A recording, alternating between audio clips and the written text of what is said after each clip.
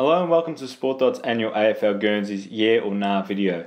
If you haven't watched our previous videos, the way this works is I'll be discussing every team's Guernseys for the 2018 season and we'll rate them as a yeah if I like the strip or a nah if the jumper is not up to scratch. We'll kick it off with the Adelaide Crows, who this year have an all yellow collar after last year's half yellow half blue collar. It's a much cleaner collar and makes the top look cleaner, and it also resembles the jumpers that they wore in their early years. I'm giving it a yeah. Also, it's good to note that they removed their all yellow clash jersey and will now just be wearing the all white clash jersey, and I also rate that as a yeah.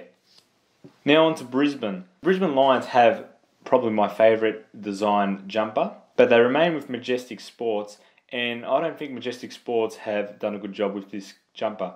I'm not really a fan of the watermarks on the Guernseys, and I feel that Majestic's watermarks seem to stand out too much on the Brisbane Guernsey.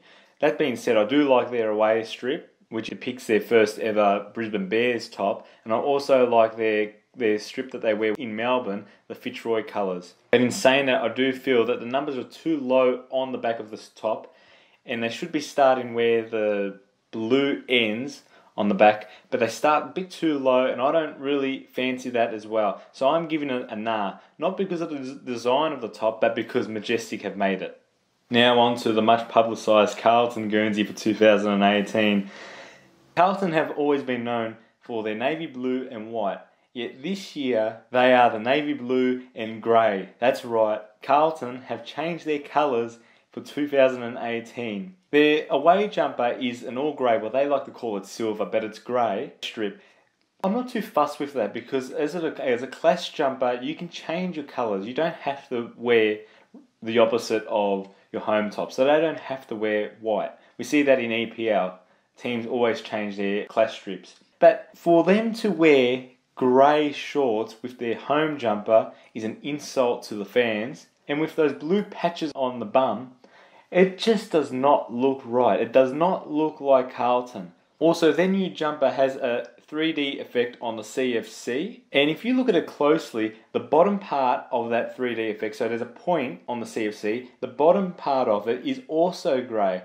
So they've added the grey to their CFC as well. If I was a Carlton fan, I would not be happy with this. And I feel that this was a nice decision because we have seen them change stuff previously. We've seen it in soccer as well, but with Carlton's tops, they have changed it around previously, like they did have those navy blue patches on their bum years prior. I'm giving it a definite nah. Collingwood start their second season with ISC, and we've seen a few improvements with the jumper this season. They've got a new collar, which means the middle stripe is a bit higher up, so you get more white on the front of the top, and I'm giving that a yeah. Now their away strip is the all white with black stripes. They've got the little pinstripe next to the stripes, like what they used to wear in the 70s and 80s. But that's a good idea to have that. I like that, but I don't like the really thick black stripe on the side of the jumper. It doesn't look like it fits with the rest of the Guernsey, and I'm giving it a nah. Last year, Essendon switched from Adidas to ISC, and we saw a change in their sash. They reverted back to the normal sash instead of the sash that was almost a stripe under Adidas. But this year's sash is a lot thicker to the one that they wore last season, and it looks much better because last season was a really, really thin sash. This one's thicker and there's more red on the top. I'm giving it a yeah. Their clash strip is all red like last season, but there's a fade of black next to the sash. Now we know that they don't want to wear a black sash because in their history they've always worn red sashes, so they want to stick to tradition, and I appreciate that. And I like how they've got that fade next to the sash now. Last year it was just a black outline on the red sash. This year it's more of a fade. Gives it a 3D feel. I think it looks really good. I also really, really rate their training jumpers, which have like a misty red sash on them. And I think if I was an Essendon fan, I'd be buying those training jumpers because they look awesome. So I'm giving both a yeah. On to Fremantle. They've stuck with their all purple with the white V home kit and the all white with the purple V away strip. I'm sick of that design. I would like to see them incorporate those colours that they used to wear, the green, the red. They had colours, but they just didn't know how to use them properly, and I would like to see them try with those colours again. I'm giving both their home and away strip a nah, but we'll discuss their commemorative Guernsey that they wore for their first ever game at Optus Stadium. If you look closely, they had the stadium on their Guernsey, and the V was like sort of like lights flashing off the stadium. Close up, it's a decent design. I don't know if I would wear it if I was a Fremantle. I don't think unveiling a new stadium is worthy of wearing a special commemorative Guernsey, but I'm giving it a nah because from a distance you really couldn't tell what the design was. Geelong's cotton on Guernsey is almost identical to the one that they wore last season. The only difference being that Ford now is spouts out on the back of the Guernsey instead of having the blue oval logo. It's a nice clean strip. As always, they wear their white shorts when they're playing away from their home venue at Cardinia Park. Even when they're playing home games at the MCG, they wear white shorts. Their away top is the reversal of the home strip now. So it's all blue with the white hoops. I'm giving both a yeah, but let's just discuss their pre-season Guernsey, which is again the t-shirt design. I don't want to see t-shirt designs in the AFL. I didn't like them in the NBA, and now that the NBA clubs are with Nike, they've removed those t-shirt designs. I would like to see the AFL ban the t-shirt designs as well, because I don't want to see a future where AFL players are wearing a t-shirt design Guernsey. Gold Coast continue with their McDonald's-inspired home kit, but what's different, if you look closely, their logo has changed. Last season they had GC and there was sunlight beaming off the letters. This year it's a more clear, just GC, standard design, and I think that's an improvement. But I still don't rate this Guernsey. I think if the Gold Coast Suns want to be taken serious, they've got to change their home jumper. I'm giving it an A. I've always rated the GWS jumper, and this season is almost identical to the one that they wore last season, and I'm giving that a yeah. Hawthorn's jumper is same as last season. I like how they got their collar. The front part is brown and on the back it's gold, so it looks good on the jumper. Last season I mentioned that I really liked what they've done, what Adidas have done with their home jumper, because prior to that they used to have little points at the end of their stripes, on the two outer stripes, and the stripes would start much lower on the Guernsey. Now they start higher up. It's a darker shade of gold, and it looks really good with the brown. I'm giving it a yeah. My pet hate has always been sponsorships that cut into the design of jumpers, and unfortunately for Melbourne, their new sponsor Zurich has a blue patch that cuts inside their red V. I really hate when that happens. Their away strip this year is commemorative of the ones that they wore in the 70s and 80s, so it's the lighter blue. I don't mind the royal blue. I think it looks really nice. I'm not sure how that can be a clash strip when they're going to come up against Western Bulldogs, because they're basically going to wear the same blue. So I don't know how it's going to be a clash strip, but I'm giving it a yeah. North Melbourne, please return back to your traditional home kit. I want to see you back in the all white with blue stripes. That is what you are. Don't try to change your top. I do not like the all blue with white stripe Guernsey. Let's go back to your traditional top with the black number.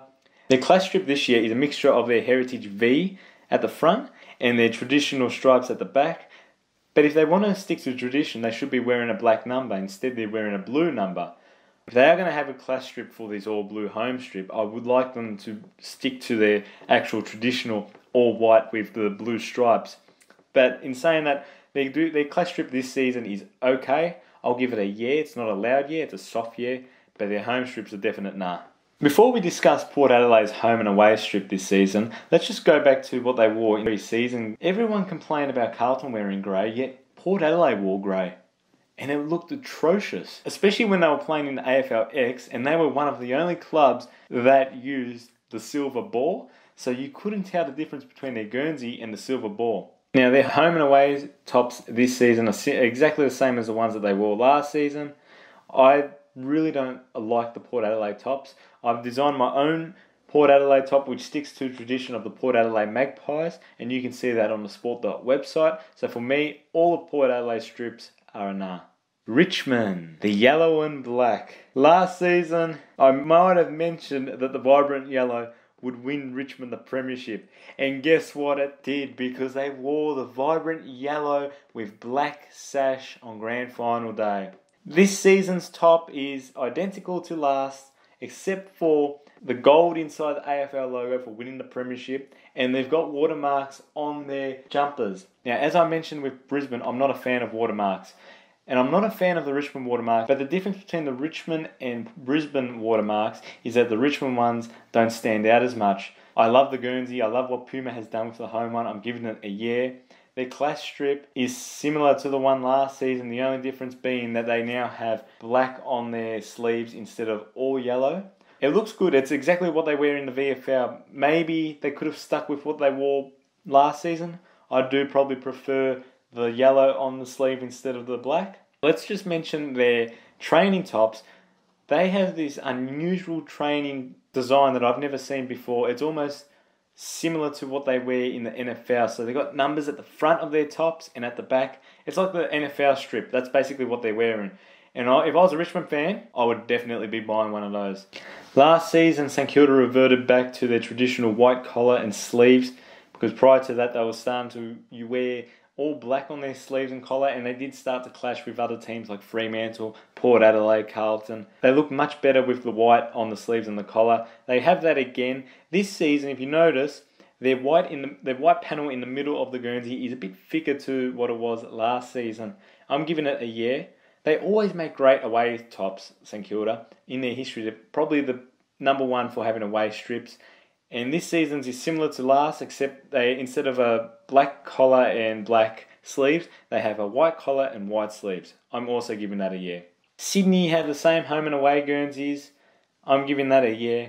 But this year they celebrate 100 years since the 1918 flag, and what I would love to see is them wearing their red sash on a white jumper. That's what they wore in 1918. And I would love to see them wear that as a commemorative jumper. And if they do, I'll give it a double yeah. The West Coast Eagle fans have had their say, and the club will now wear their traditional blue Guernseys with gold wings at home and their gold Guernsey with blue wings away. Last year they were with Puma, now they're with ISC. If you ever look closely, their wings now are a bit bigger and they go all the way to the back sponsor. So on the home top, they have Hungry Jack's as their back sponsor, and that's in between the two wings. They also got a new logo, which I think is incredible. Times are changing for the West Coast Eagles. They have the new stadium, they've got the new logo, they're reverting back to their traditional design Guernseys. I'm giving it a yeah. The Western Bulldogs have stuck with the same home top as last season, the only exception being they now have red inside the AFL logo instead of gold. Their away top reverts back to the white inverse jumper of the home top, so it's all white with the red and blue hoops. I'm giving it a yeah. Thank you for watching our AFL Guernseys Yeah or Nah video. Don't forget to follow us on social media, sport.on Facebook and @sport.0 on Twitter.